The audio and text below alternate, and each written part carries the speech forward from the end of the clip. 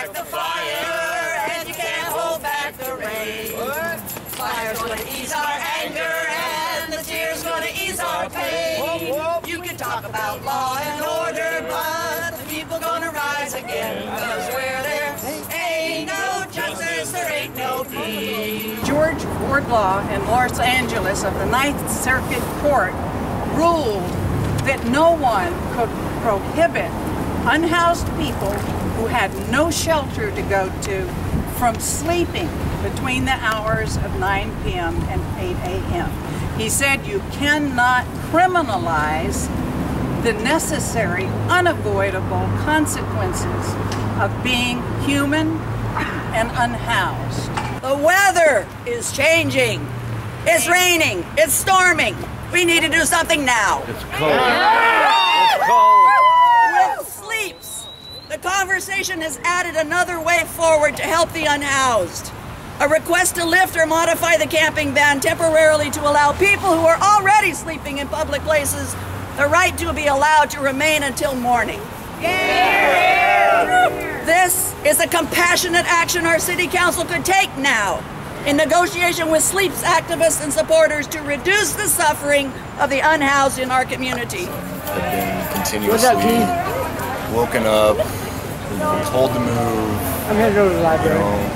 It takes its toll. Sleeps right now today is providing houseless folks with a very basic human need, which is shelter, which is constitutionally protected. There are only two reasons, or really one big one, that you can shut down a protest. It has to be something that is so compelling that you're actually willing to deny people their First Amendment rights. And generally, it's either a public safety hazard or that you're interfering with business. Clearly, we are neither. From a police perspective, I definitely feel like it was a success. You know, we had those open lines of communication. We didn't have to have officers come down here. They could be out in other parts of the city doing police services. The chief administrator for Lane County chose to release to the Register Guard untruths about this protest. Until they lift the camping bans, we shall not be moved like a tree. Standing by the water, we shall not be moved. Freedom and liberty, we shall not be moved like a tree. Standing by the water, we shall not be moved. Staffing issues. Actually, I'll take it. I'm here to take it. Oh, thank you. And you are? Liane Richardson. Oh, hi. Thank you very much. You're welcome. So we'd like to just have you read it while we're here to No, make sure I'll read it later, but thank you. Okay, thank you.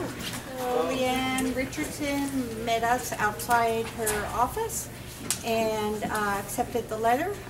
Did not want to read it right now, but said that she would read it. So this letter is dated December 17th, 2012, and it is addressed to Liane Richardson, County Administrator, Lane County.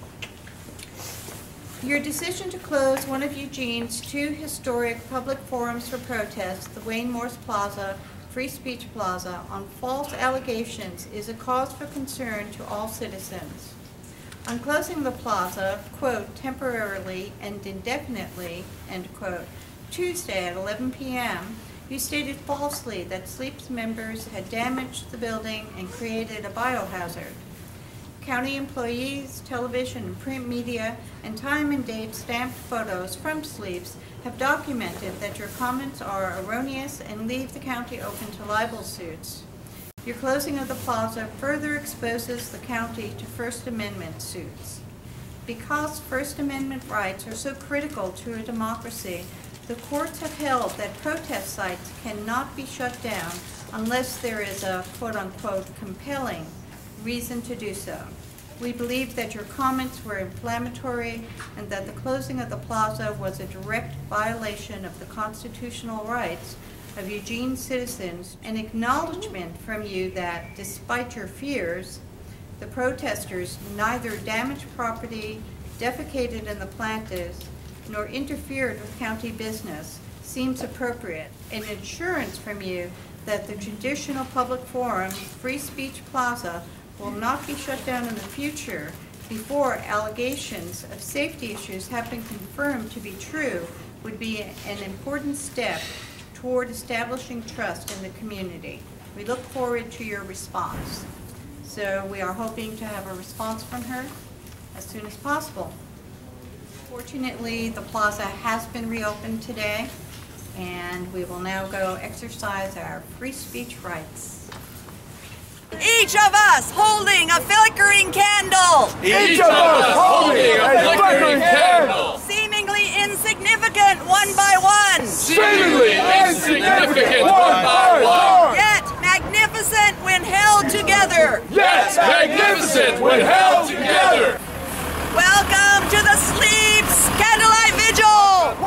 Bishop Desmond Tutu said, "My humanity is bound up in yours. For we can only be human together. Exclusion is never the way forward on our shared paths to freedom and justice." We are gentle and free people, and we are singing for our lives. We are housed and unhoused together. We are housed and unhoused together. Singing. The homeless community here in Eugene is very large, and I think that the citizens of Eugene should be concerned